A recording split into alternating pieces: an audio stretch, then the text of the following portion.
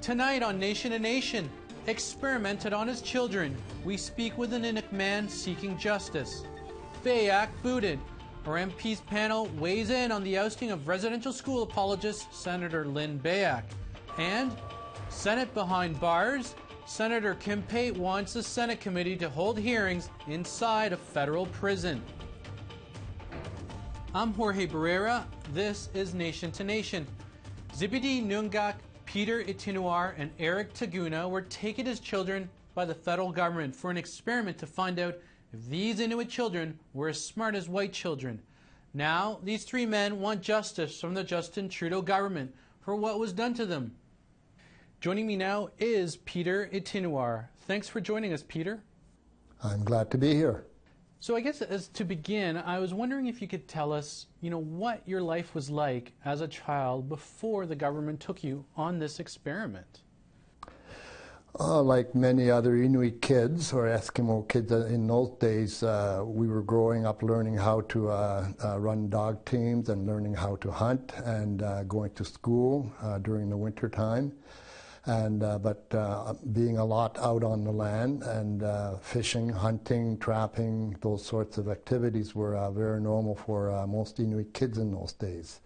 Life was transitioning from igloos to houses, and we were becoming newly minted Canadians by virtue of the fact that the Canadian government had repealed parts of the Dominion Act in 1960, which enabled our people to participate in electoral processes. So we were very newly minted Canadian, but still very much attached to our past. It must have been quite the contrast to, be suddenly moved to, an urban setting with its pavement and sidewalks and controlled, nature in a lot of ways. Well, we had looked forward to it because we knew about it beforehand. Although our parents were never asked for consent and all that, it was the contrast might not even be might not be a word that really covers what we felt when we got there. It was a shock, and in those days, in 1962, most public schools did not have any students other than either WASP or white Anglo-Saxon Protestant Catholic, what have you, kind of people. There were no Asians. There were no black people. There were no Middle Eastern people. So we were it. We were the off-color kids who came into the school. But for the most part, we were welcomed by most of the students. So you never really faced any overt racism? Well, when you're a kid, I think you experience that anyway. I mean, yeah, there were a few fights. But for the most part, we participated in sports and so on. We adapted quite quickly, as kids will. It was scary, extremely scary. I had to be literally pushed into a classroom when we first got to the school. But the shock wore off in a few days, and we adapted pretty well, which I think was part of our job. And that's interesting. Part of your job. I mean, you were part of an experiment, and you didn't really know about it. And something that struck me when I was reading your story, that was published online on APTN, that you didn't even know you were part of an experiment until 1997. Can you tell us about that? Well, that's right. We knew that the government was trying to figure out what kind of policy to form about educating Inuit kids, whether to take them down south, whether to build schools up north, and in fact the experiment was about whether we could even compete with normal kids, as they were known as, and in a middle class setting in a public school, and that was what the experiment was about. We were not told that. We were told simply that we would be going to Ottawa to go to school. And then in the 90s, a fellow named David King, who is a professor at Trent University now, uncovered through archival research on genocide in Canada, the paper, the document that described our situation as an experiment in social engineering. And so it was to determine whether, help determine whether the government would start building schools in the north or whether they would take Inuit kids into the south. And the three of us decided to take some action and see where it would go. Now you've been trying since 2008. I think that's when you filed your first statement of claim. You've been trying to get compensation for some time from the federal government for what they did, the manipulation. I mean, you had no idea what was happening. Your parents didn't know. Now, that started under a previous government. Now we have the Liberal government under Prime Minister Justin Trudeau, who you met both when you were a child, when he was a child as well, and also, recently, about 4 years ago. What do you want to say to Prime Minister Trudeau, Justin Trudeau, about what's owed, the justice that you're seeking? Well, simply this. I think Zebedee and Eric and I would like to be compensated for the work we did. We did a job. They never really paid us for it. I mean, we got $30 a month for our expenses. But we thought, well, we'll sign a release. We'll extinguish any further claims in the future. The Harper government had fought us back with a statute of limitations argument that didn't really wash with us because we didn't know that we were an experiment until 1997. What I'd like to say to Prime Minister Trudeau, the new Prime Minister Trudeau, is that, look, let's settle this with goodwill and good faith and come to an agreement, and we'll sign any releases you want us to sign. We don't need an apology. We'll be happy to be compensated for a job that was rather well done, in my opinion, and we'll leave it at that. So I thank you so much for speaking with us.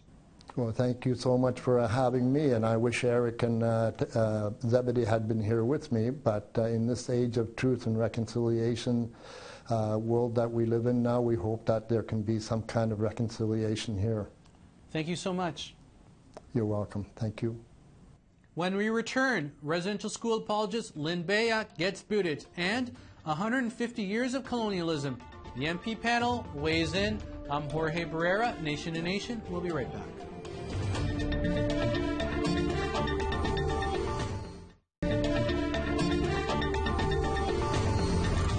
I'm Jorge Barrera. This is Nation to Nation. Lots of sparks this week after Senator Lynn Beyak was booted from the Senate Aboriginal Peoples Committee, and Justice Minister Jody Wilson-Raybould's South Africa speech about Canada's 150 years of colonialism left some people feeling uncomfortable. Joining me now is Parliamentary Secretary for Indigenous Affairs Yvonne Jones, Conservative MP Arnold Beerson, and MP Rachel Blaney. Thanks so much for joining us this week. Thank you. Good morning. All right. So we're going to start with, speaking of this morning, with Senator Beyak. Lynn Beyak, as you know, there's been long-running controversy over her statements about Indian residential schools. And Arnold, your leader, yesterday said that she had asked Senator Beyak to depart from the Indigenous Affairs Committee, the Senate Committee. I'm just wondering, what's your take on Senator Beyak? Was it a good move to get her off that committee? Well, for sure. The statements that she's made has been triggering within First Nations communities. The amount of grief and sorrow that has come from the residential schools, it has been immense, right? And so we're most importantly want to judge actions. That's the main thing. And she talked about intentions and things like that. We cannot judge intentions. It's impossible to tell what the intentions were beforehand. So we're going to judge the actions, and the vast majority of the actions that took place at the residential schools had been horrific, and many people had been very much damaged by the actions that took place at residential school. And so we're going to continue to focus on the actions and continue to work on going down the road to reconciliation. That is everybody's goal, including the Conservative Party's goal, for sure. Yvonne, what do you think that Senator Beyak's comments caused any damage? Like, what are you hearing from your community? Her comments were very hurtful to many Canadians, many Indigenous Canadians who suffered in the systematic approach to schooling under residential school system. Many people were scarred for life, scars that have been passed on and are generational. So I think for most Canadians, they probably looked at her and said, how does a person get to sit in the Senate with such ideology about Indigenous people when we've turned such a substantial corner towards reconciliation in this country? And that's certainly how I feel. Removing her from the committee is one thing, and I certainly applaud the leader of the opposition of the Conservative Party for making that demand. However, personally, I believe she should be removed from the Senate.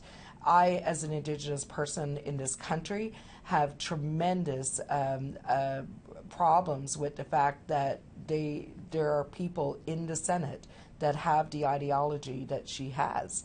And I don't think it's room for it. While we are a diverse country, we are also a country that is on a road to reconciliation with our First People.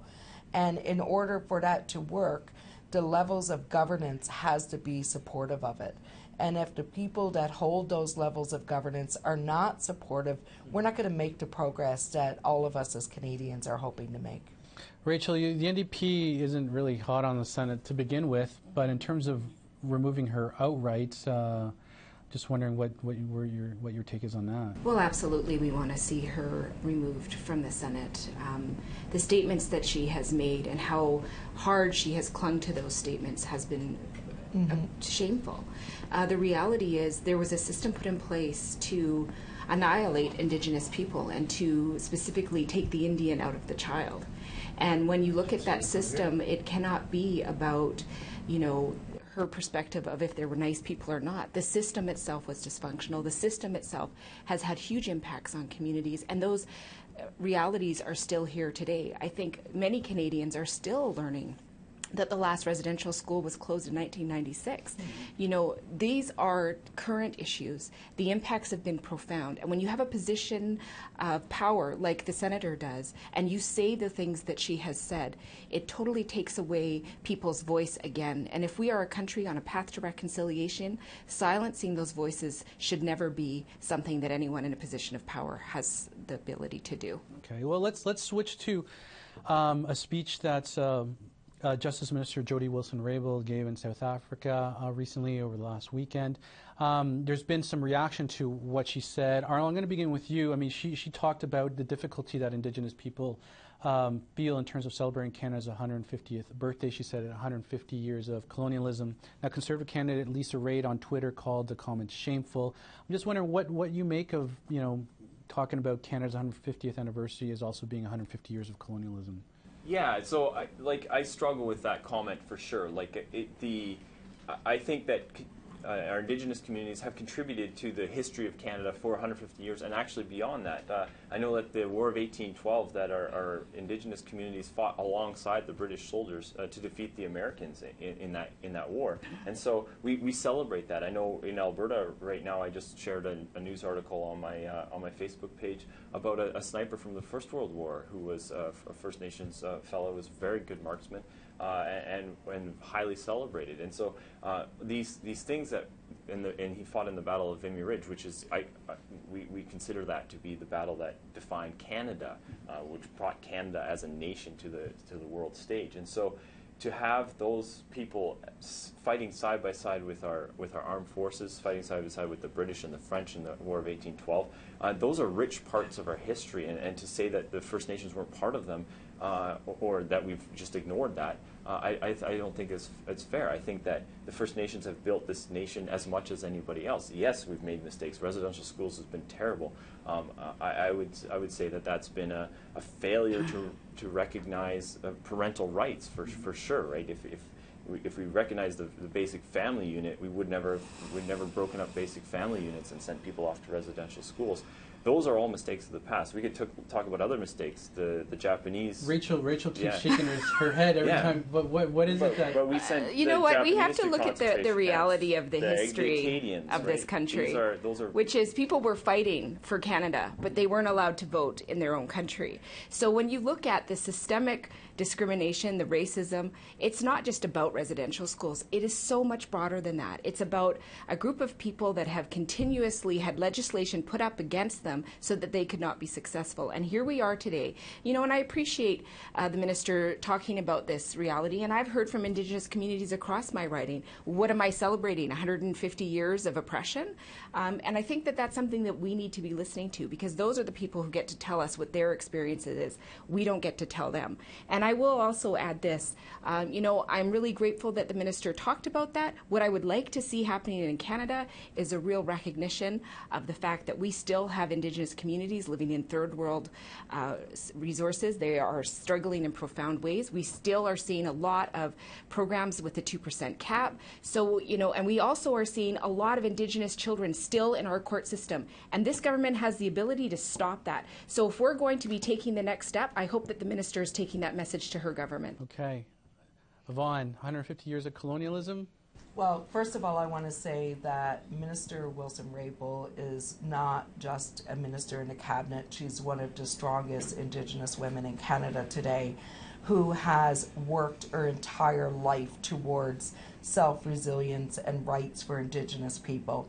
Her statements are directly meant in terms of how she feels, in terms of the culture that she has been a part of, in terms of her identity as a Canadian. And moving forward together is going to take strong leadership like that of Minister Wilson-Raybould, and it's going to take many other Canadians, Indigenous and non-Indigenous, to make the next 150 years not about colonialism, but about celebrating the real diversity and the real individuality of Canadians, and ensure that we all move forward together. Thank you so much for joining us this week, and we'll reconvene again, and you know, we'll keep hashing this one out.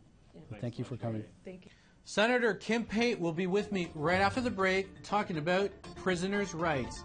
Nation to Nation, we'll be right back.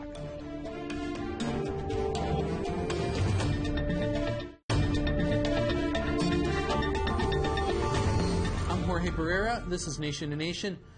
Before she was appointed as senator, Kim Pate was a tireless advocate for women in prison. Now she wants the Senate's Human Rights Committee to hold hearings behind bars on human rights issues facing federal prisoners.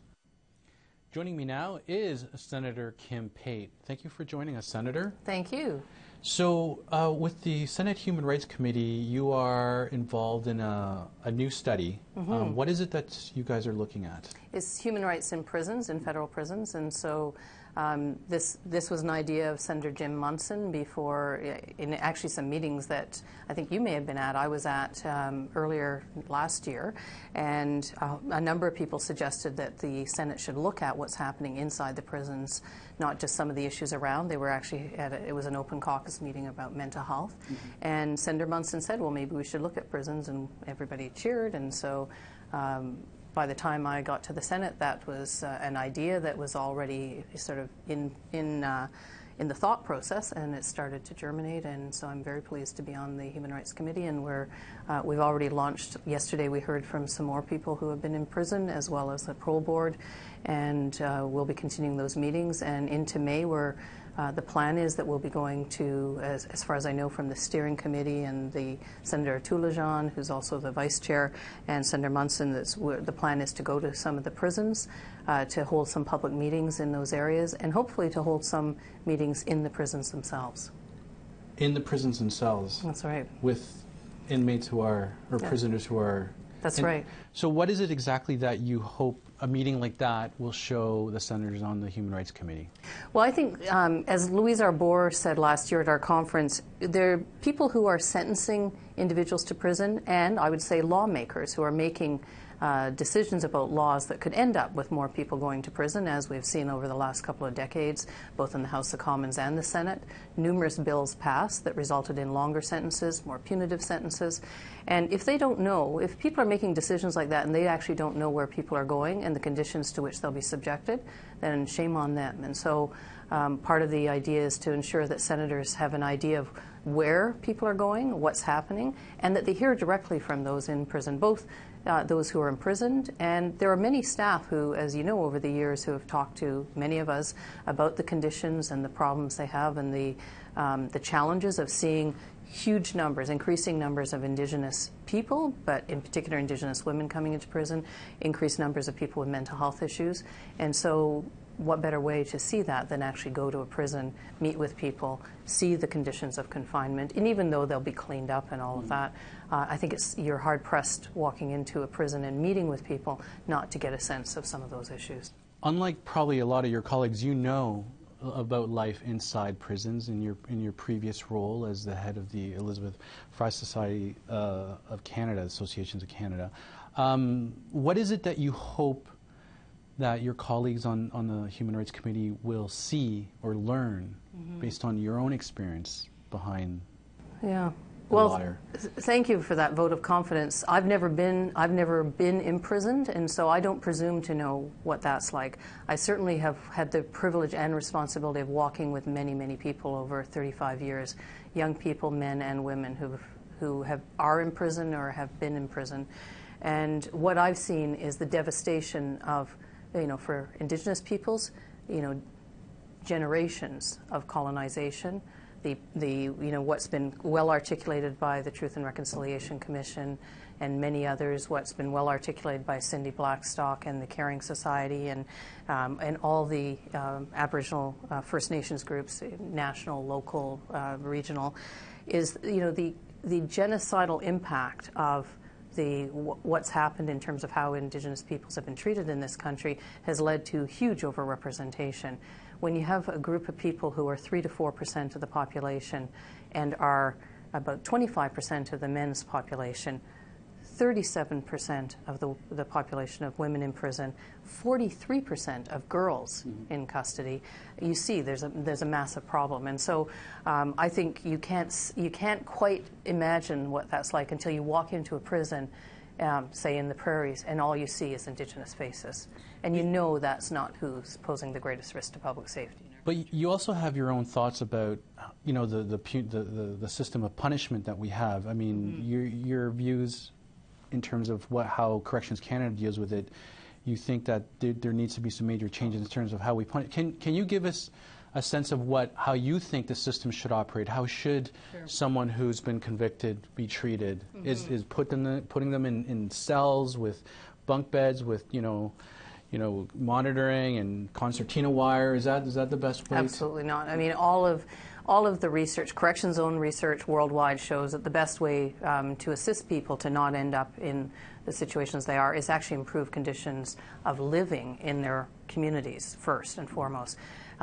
So one of the things we need to do is try and figure out how do we prevent more people from going to prison. That's some of what we may look at in the Human Rights Committee. It's hard to know what the committee as a whole will decide in terms of recommendations. It's also part of the reason in other contexts I'm working with other senators around things like guaranteed livable income, getting rid of the assault provisions that allow Section 43 of the Code that allow us to assault children but not adults.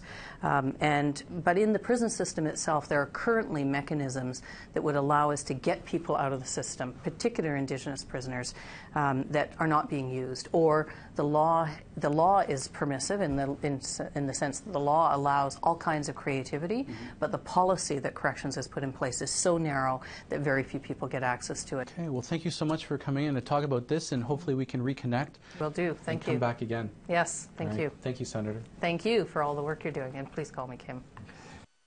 That's all the time we have for Nation to Nation this week, but come back and join us again next week. I'm Jorge Barrera. Good night.